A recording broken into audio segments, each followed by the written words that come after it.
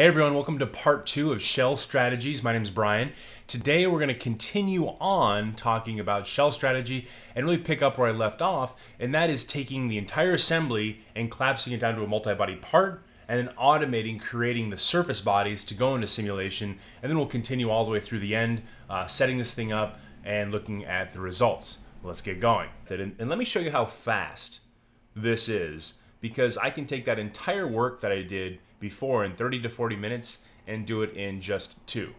So I'm going to take back at the assembly, it's back at the solid now, and what I'm going to do is do a file save as and take this assembly and save it as a part and specify all components.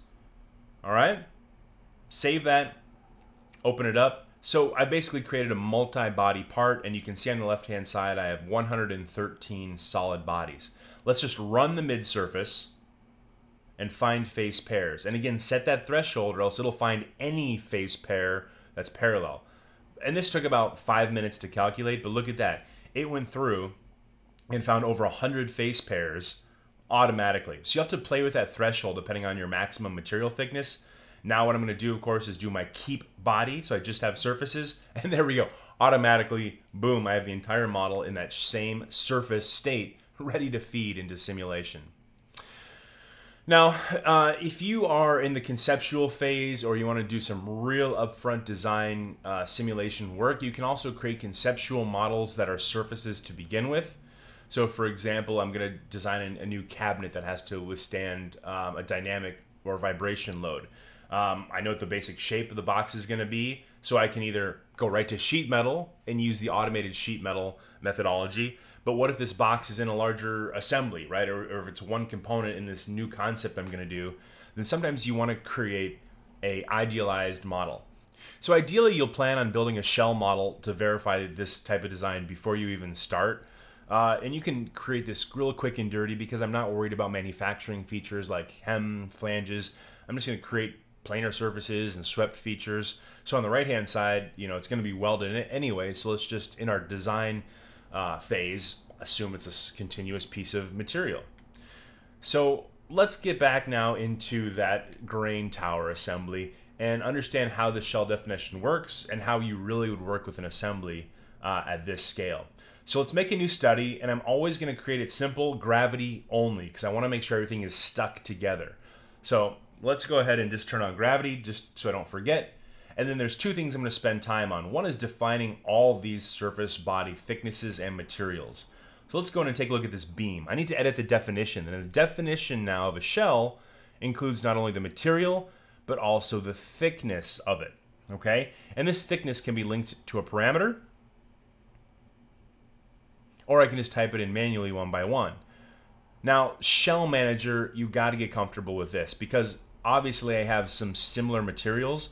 So what Shell Manager allows me to do is create groups of shells that are the exact same. These vertical columns, for example, are all going to be steel.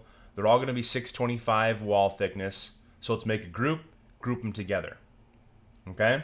Same thing for these floor panels. They're all starting off as a 1/2 inch plate. Great.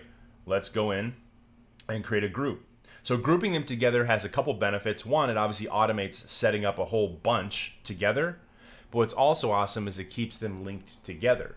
All right. So if I need to change and do a thicker floor panel, or I need to do a thinner vertical column, I change one, it propagates through the group. All right. So you're adding a lot of intelligence and automation into it. So here, let's just fast forward. Again, this takes about 10-15 minutes to set this up and verify that I've included everything. Here's my floor supports. I can also quickly look through the Shell Manager and see if I forgot something, click on it, and easily assign it to a group if I forgot it, like this floor support here. There's a kick rail. So it makes it super simple to actually validate you've have everything set up and assigned to the right group. And of course, you can even sort these columns. So we'll go through, make sure I get everything set up.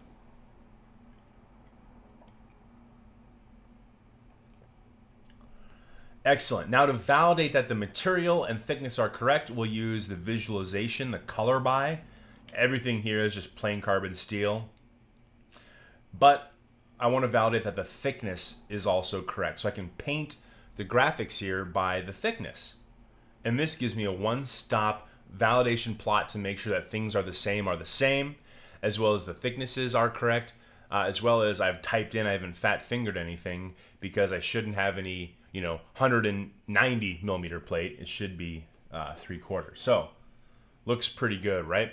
So Shell Manager, hands down, amazing. Please use this. It validates it, it automates it, and we'll see later I'm going to make a design change, which is, again, just changing one, and it propagates through. Now, especially when you get into bigger and bigger assemblies, this is a huge 100-foot long structure. You have to keep organized. And the old way of doing it was you had a piece of paper, a printout, and you would actually, make sure and mark and jot down what each of the body thicknesses was, and then you'd validate over and over again that your shells were defined correctly. Again, the Shell Manager to me makes short work of that. All you have to do is validate the group is defined correctly, and then things belong to the right group. So after that setup, let's just mesh it real quick. I like the curvature-based mesher because we have a lot of curved fillet, obviously edges from the structural steel and the bends, and again, it's a no-brainer. Now, it's interesting to note that here I've created, not even 100,000 elements. If this were solid, it'd be in the millions. In fact, I tried to run it as a solid, and it was crunching for an hour, and I stopped it because the minimum size when I make the mesh is about 5 inches. And imagine trying to put a 5-inch element across a 1/4-inch wall thickness. It just ain't gonna work. So what's awesome is we've dramatically enhanced the automation capabilities under the hood for situations like that. Between 2009 and the 2016 release, we've automated numerous things, such as face-to-face shell bonding, edge-to-edge, edge-to-face bonding. So in fact, pretty much everything, even shells, should auto-bond. And the key to that is setting up the global bonding condition and using the non-touching faces.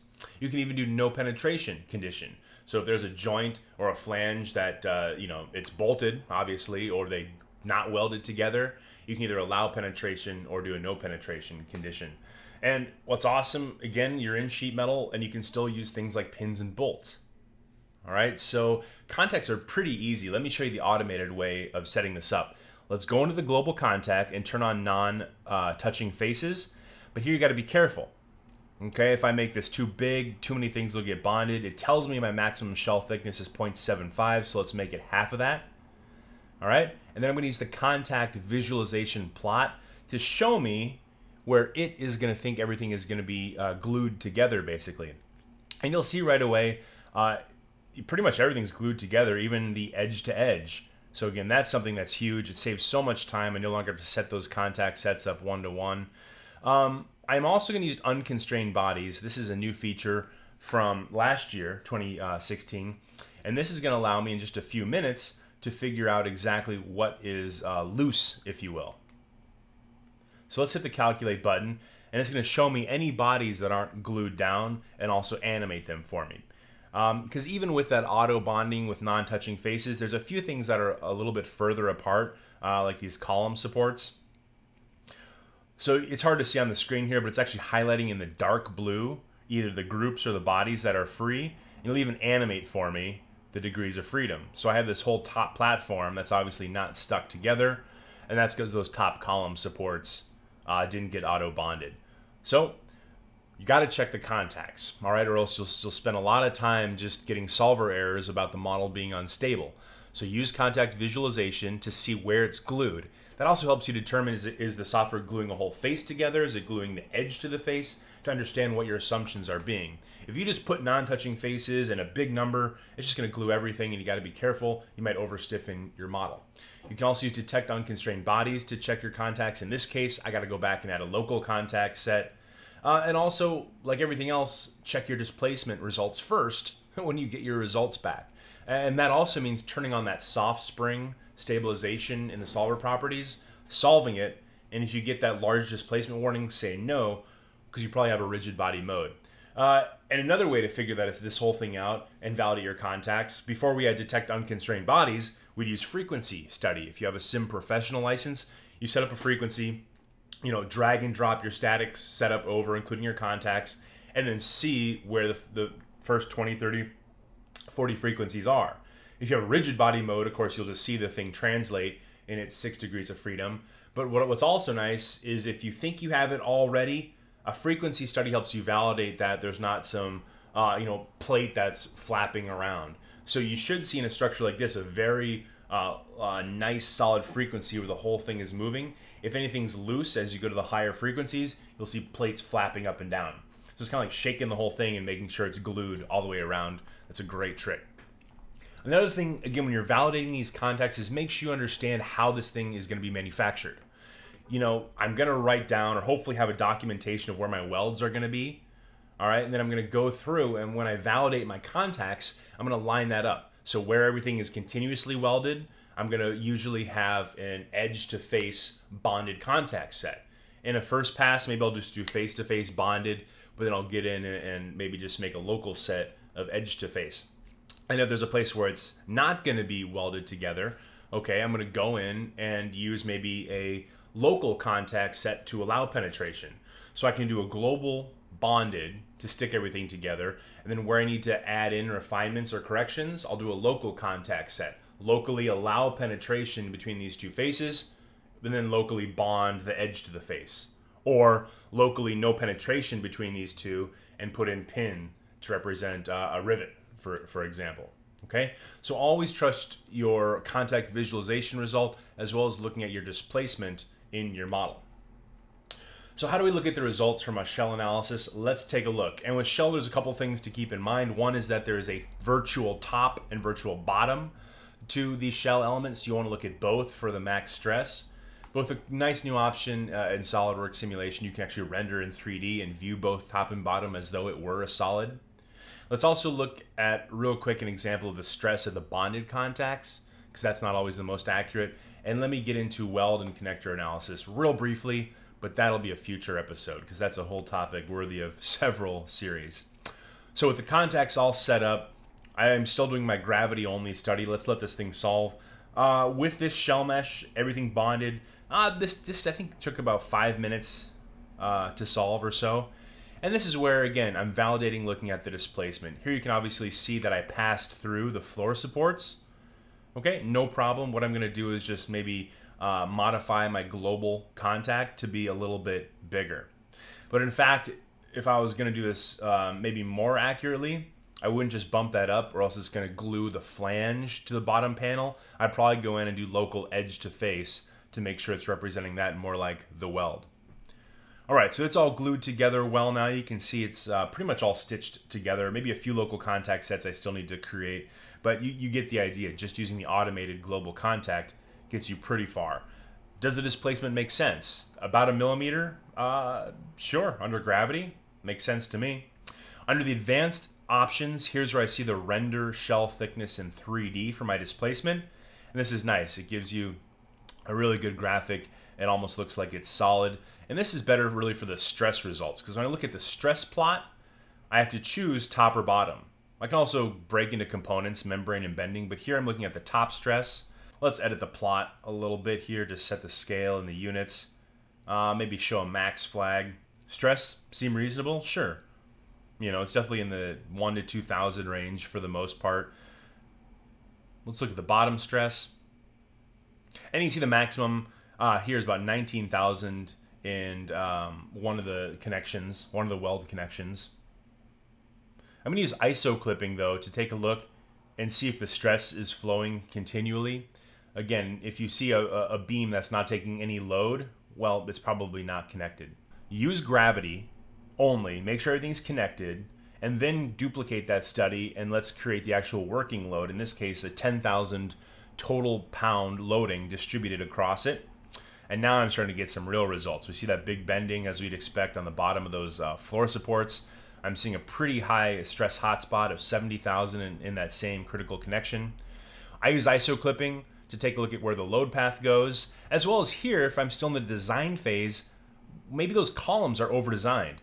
I'm going to change those main vertical columns from 625 to 500 thousandths, half-inch thickness, and check it out. It changes everything for me. So the shell manager, again, is great if you're still in that design phase, going between result and CAD, and just changing the thicknesses here instead of going back, changing the weldment profile or changing the sheet metal thickness. So it still looks pretty good, even with that thinner, less expensive wall thickness. All right, let's add some more realism though. Let's say we're progressing further and we want to get into the critical stress area. And you can see at the corners where the columns actually intersect the platform, there's some red hot spots. So let's go in and add some more granularity there. So here, the model on the left has a compatible mesh because I used the split line. The one on the right is incompatible mesh because I just didn't do the split line. And the biggest difference here, of course, you can see the stress result and the continuity. In the compatible mesh, there's a reduced stress on the vertical component that just isn't there on the incompatible model. And this is due to the stress averaging, okay? Because we all know nodal stress averages the displayed stress. So when the model is compatible, the stress on the first row of elements on the vertical member is the average. On the right-hand side, since there isn't connectivity, there's no averaging. So, well, which is right? That's a big question. Now, when I'm looking at stress, literally here, that's suspect to begin with, because in reality, I don't want to really look at a weld factor of safety by looking at the stress. What I really want to do is extract the interface forces and do a weld factor safety calculation, or use the weld connector to do that in Simulation Professional. In fact, you can make a case for each of these models, but the important thing is here, don't necessarily rely on this as your ultimate stress answer when you're looking at the junction between two shells.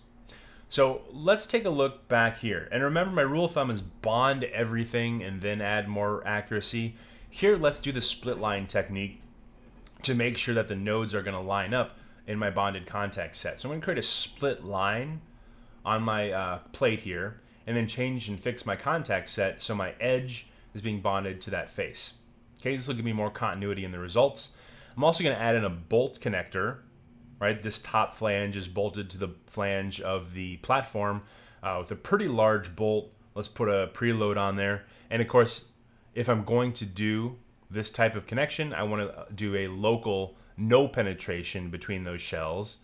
And I'm also going to represent the welds that we're going to have by allowing penetration between those faces and then doing a local bonded between the edge and the faces.